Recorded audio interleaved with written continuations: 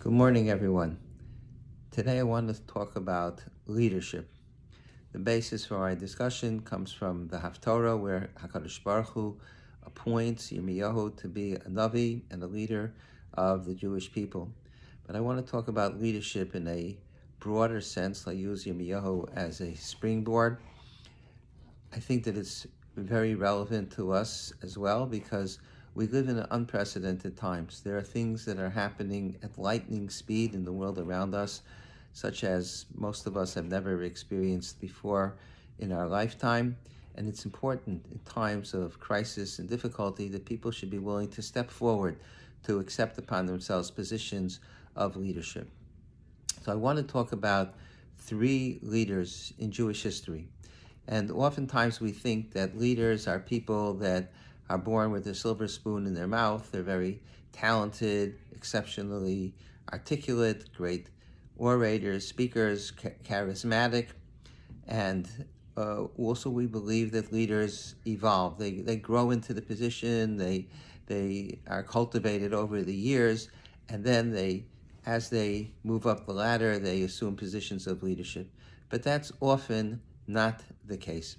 So here are three examples of leadership that we find in Tanakh, and in all three instances, the positions of leadership were people who you would have never imagined that they would be in that position. Their talents appeared to be limited. They didn't have the previous skill set, and leadership was thrust on them all of a sudden without time for preparation. The three people that I'm going to talk about are Esther, Moshe Rabbeinu, and then in conclusion, Yirmiyahu, who's the topic of today's, of the Shabbos' Haftora. Esther was a plain, simple girl. Some say that she was married to Mordechai. She grew up in Shushan, minding her own business. And then all of a sudden, she was thrust into a new position. She was sort of like kidnapped and brought to this beauty pageant in front of Achashverosh after Vashti was beheaded. And to everyone's surprise, and probably to no one's greater surprise than to Esther, she was selected to be the queen of Achashverosh, who was a ruthless person. He was evil. He was prepared to annihilate the entire Jewish population in his kingdom. It's true that Haman convinced him, but Haman was equally evil. But if he was convincible, it means that they shared the same type of evil morality and personality. So here she's this plain, sweet yeshiva girl is all of a sudden swept up into the palace of Achashverosh. What happens? Haman convinces Achashverosh to sign a decree that on one day every single Jewish person in the kingdom will be put to death. So Mordechai faces this impending tragedy, and he instructs Esther, you must go to Achashverosh and plead with him for the people of your nation. So don't think that Esther had a type of relationship that most people have, husbands and wives, that the wife could talk to her husband whenever she wants. Absolutely not. Esther, how does Esther respond? She says, I haven't been called to the king for 30 days.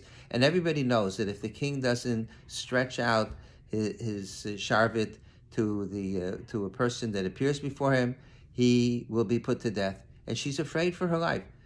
You see the character of the relationship. She's afraid to initiate conversation with her husband. That's the type, because Achashverosh was all powerful, and she, although she was selected to be the queen, she didn't have any power whatsoever.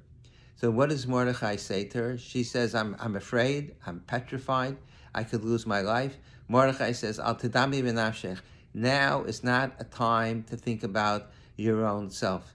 And in Macharesh Tacharishi, if you're going to be silent, somebody else will come along and save the Jewish people. But who knows, if not for this moment, you became the queen. It wasn't just by coincidence and accident that you became the queen of Achashverosh. You were intentionally put there by Kadosh Baruch Hu. And Esther, in spite of her own trepidation, she rises to the occasion, and she invites Haman and Achashverosh to a royal feast. These were the two most powerful people in the world at that time, and they were both nefarious, and they were both evil, and they were both conniving and plotting, and she has to attempt to outwit Haman and to convince Achashverosh to save the Jewish people. It was, imagine what a daunting task that was. And the Navi says, Vatilbash Esther Malchus. She cloaked herself in royalty. And Chazal say royalty means with Ruach HaKodesh. What does it mean she cloaked herself in Ruach HaKodesh, with the divine spirit? It means that she went to Achashverosh with the Shechina. You know, they say, God is my co-pilot. He's not the co-pilot. God is the pilot. She went with HaKadosh Baruch Hu. He was the one that led her, HaKadosh Baruch Hu, in her interaction with Achashverosh and with Haman. And amazingly, she was successful in thwarting the evil design of Haman. She had him executed, hung on a tree, and the Jewish people were saved. So here's an example of a person who you never would have imagined that she would be able to rise to the occasion and that she would be a leader of the Jewish people, and she was just thrust into that position. It's not like she was born into royalty, just plucked out of her natural environment and put into that position, and she rose to the occasion. That's one example of leadership. A second example is Moshe Rabbeinu. Moshe Hayaroes, its son, he was a shepherd, shepherding the flock of his father-in-law, of Yisro, and he travels into the desert with his flock. He had left Mitzrayim years ago. He had to escape as a fugitive with his life because he had killed an Egyptian. Different opinions how long he's away, 40 years, 60 years, but he was totally disconnected from the Jewish people in Mitzrayim. Comes along, Moshe sees this burning bush, so HaKadosh Baruch Hu appears to Moshe, and he says, you know what? I want you to go to Paro and tell him, Shalach es ami v'avduni, send out my Jewish people. Give them freedom, and they will go into the desert in order to serve me. Now, for Moshe Rabbeinu, who had absolutely no prestige and no position of importance, he was a lowly shepherd who was totally disconnected from the Jewish people, to go and appear before Paro and make that statement. And the Jews had been subjugated in Mitzrayim for 210 years. That was the natural course of history for 210 years, that the Jews were slaves in Mitzrayim. What tremendous audacity it required for Moshe Rabbeinu, who was, in addition to everything else, Anav Mikol Adam, he was the most humble person in the world. For him to appear before Paro and say, Paro, let the Jews go. I want them to leave Mitzrayim. God told me, and they should leave Mitzrayim. It's, imagine if somebody would appear before, in World War II, somebody had come to Hitler, Yamach Shemo, one of the most evil people in all of the history of mankind. And he was said to Hitler, God sent me to tell you to stop executing the Jews in the concentration camps and to free all the Jewish slaves in the labor camps. Or he would have appeared, gone to Stalin, another tremendous Russia, and said, you have to let the Jews leave Russia. It would have been laughable. And no one would have the inner courage to be able to engage these powerful leaders in such a manner. And Paro was, at that time also, perhaps the most powerful figure in the entire world. And he controlled, totally subjugated the Jewish people. They were slaves. Along comes Moshe Rabbeinu and says, Paro, God told me to tell you to let the Jews leave Mitzrayim. So unsurprisingly, Moshe Rabbeinu is stunned. He's startled. HaKadosh Baruch Hu tells him, you should become the leader. Moshe says, Mi anochi ki elecha Paro. Me? Who am I? How in the world do you expect me to go to Paro? And on top of that, Moshe says, I can't even speak well. I'm a kavat pe'ad loshen. I'm a stutterer.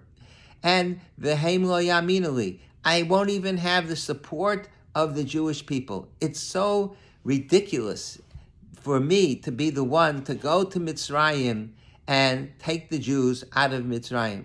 So the Rebbeinu Shalom, Rashi says, 7 days God had to argue with Moshe Rabbeinu. How could you argue with God for 7 days? I don't know. But it took 7 days for the Rebbeinu Shalom to change the psyche of Moshe Rabbeinu, that he should accept upon himself a position of leadership, that he now, the most humble of people, who was disconnected from him, now he's going to be the leader of the Jewish people. And he's going to engage Paro, and he's going to force Paro to let the Jewish people out of Mitzrayim.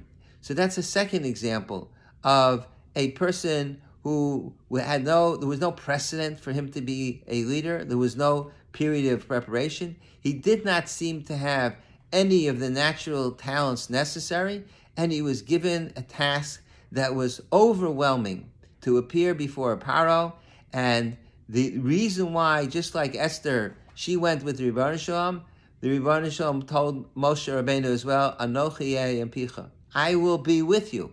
I will escort you. I will tell you what to say to the Jewish people and what to say to Paro. And in that way, Moshe Rabbeinu had the courage to become the leader of the greatest leader, Moshe Rabbeinu, the leader of the Jewish people. The third example is this week's Haftora, the story of Yirmiyahu Hanavi. I would encourage you to read it carefully. When we read the Haftora tomorrow, you could even prepare it in advance. It is a beautiful story in the Navi. It's not a story. It's a record of history of what happened. The Rebbeinu Shalom appears to Yirmiyahu, and he says to him, "B'terem etzarcha b'beten yidaticha." Even before you were born, when I formed you in the womb, I already knew you. Uv'terem tetzei mirechem hikdashticha. And even before you exited the womb, I sanctified you. I already had you appointed for this position. Even when in vitro, HaKadosh Baruch Hu is telling Yirmiyahu Navi that you're going to be the Navi Lagoyim Nisaticha. I have appointed you to be a prophet of the nations. Why is the HaKadosh Baruch Hu telling this to Yirmiyahu? That I already from the time, and why did he establish that Yirmiyahu should be a Navi, or even before he was born? Because HaKadosh Baruch Hu is telling Yirmiyahu, you think that who am I? Like Moshe said, Mi Anochi. Where do I come to be a Navi, to prophesize for the Jewish people and prophesize in front of kings? B'terem etzorcha bebeten hikdash teitze mirechem his. I prepared you for that task even before you were born. You were born for this task. So what does Yirmiyahu respond? Vayomer ahah. Ahah means alas, or I'm amazed, I'm stunned. Hini lo yadati daber. I don't know how to talk. Kinar anochi. I'm a young lad. He was a young boy. Some say he was only 5 years old at the time. Others say he was a little older. But he was a young boy. So where does he come to go and speak before kings? And Yirmiyahu prophesied in a period of time of Jewish history where there was enormous turmoil, and there was intrigue in the courts of the kings, and Yirmiyahu was a despised prophet, and he was undermined by the Nevi'ah Sheker. There were false prophets who Yirmiyahu was prophesying the destruction of Yerushalayim and the Beis Hamikdash, and the false prophet says, that's ridiculous, you don't have to worry about it. And the people, who did they support? Did he have any support from the populace? None at all, because he was prophesying the most unpopular nevuah possible, that the Yerushalayim is going to be, in the Beis Hamikdash will destroy it. The people thought the Beis Hamikdash is invincible.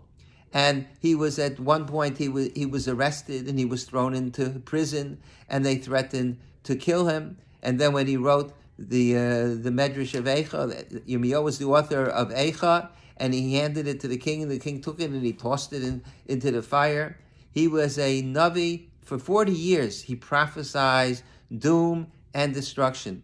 So he was given an enormously difficult task. So when was he appointed? Do you think it was when he was 60 years old or 70 and he was very learned and he was accomplished Talmud Chacham and he had a lot of experience in politics? No, he was appointed as a young child. And he says, what do you want from me? I don't know how to talk. Kinar anochi. I'm a child. How in the world are you expecting me to assume this position? So Rebbeinu Shalom says, Al tomar nar anochi.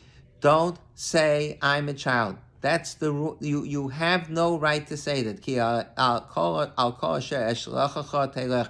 Whatever I tell you to go, wherever I tell you to go, you should go. Veis kol asher atzavecha tidaber. And whatever I command you, you should speak. Al tira mipneihem. Don't be afraid. Don't be intimidated by the kings. He dealt with various kings. Again,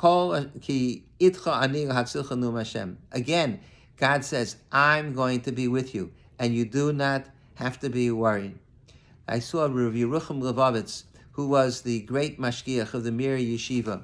He writes in a magnificent passage. I just want to get the sefer. Rabbi Yerucham says, Kama kochos nevdulanu. Look how many talents were lost. Kame gedola Yisrael hefsanu.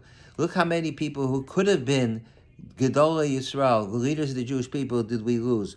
Why? Biglal shelo shamu es ma shenemar al tomar nar anochi. They didn't hear the calling of HaKadosh Baruch Hu, where he said to Yirmiyahu, do not say, I am a child. Al tomar nar anochi. Because the natural response of a person is to say, like Moshe said, Mi anochi ke'elech apar. Who, me? You think I'm going to be a leader? Where do I come to be a leader? I must tell you that in the course of my lifetime, I have seen many people who have become tremendous leaders of the Jewish people who have become Rosh Yeshivas, people who have become Rabbanim, and I knew them in their youth. And if you would have had to predict that they were going to be successful in their positions and effective and have an enormous impact, at the time before they began that journey, you would have said, come on, these are not the people who are going to rise to positions of importance. I remember in particular two Rabbanim who are enormously effective speakers. I heard them speak 25, 30 years ago, and they were bombs. The first time I heard them speak, it was a catastrophe. They stuttered, they mumbled, they had no confidence. They said things that were inappropriate. In fact, one of them I afterwards went over and I said, let me just give you some advice. This is not what you shouldn't be saying this in a drosho. And today, they are outstanding leaders of the Jewish community. I know people who became Rosh Yeshiva, and in their youth they were just plain nice people, and they didn't excel intellectually. They were not brilliant. They were nice guys. And they rose to the occasion. So it's not a good excuse to say, Kinar Anochi, that I'm just a child, that I'm incapable, that these are insurmountable tasks that I have to do. I spoke a few times about my Rabbi, Rav Chaim Shmulevitz, the Mir Rosh Yeshiva.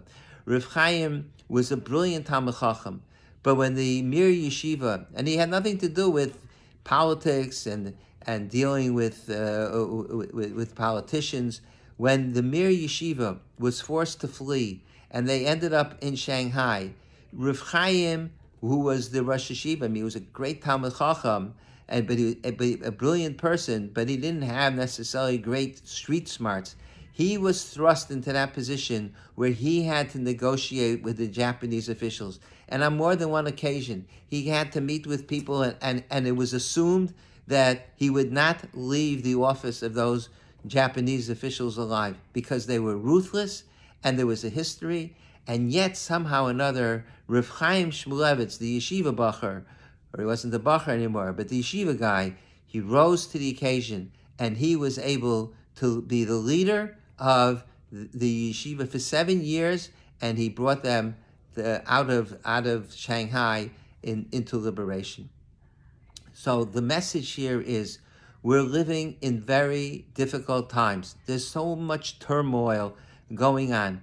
And when things are in turmoil, when everything is so uncertain, there's a dearth of leadership. There's a need for people to come forward and to take responsibility. And there's just so many different ways. Not everybody, I can't, give you an exact formula. You do this and you do that. But there's always opportunities for leadership. There's always opportunities for a person to come forward and say, you know what? I'm going to take care of this. I will assume the responsibility.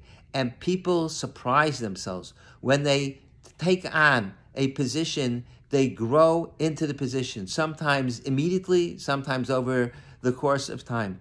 But people have tremendous inner strengths that they never even are aware of. And a person could go through life and miss his calling because he says, Kinar Anochi, like Yirmiyahu said to HaKadosh Baruch Hu, what do you want from me? I'm a little child. If HaKadosh Baruch Hu said, okay, Yirmiyahu, you're right.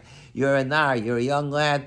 Let's forget it. I'll go look for somebody else. Then you never would have heard of Yirmiyahu. But what an enormous loss it would have been for Klal Yisrael.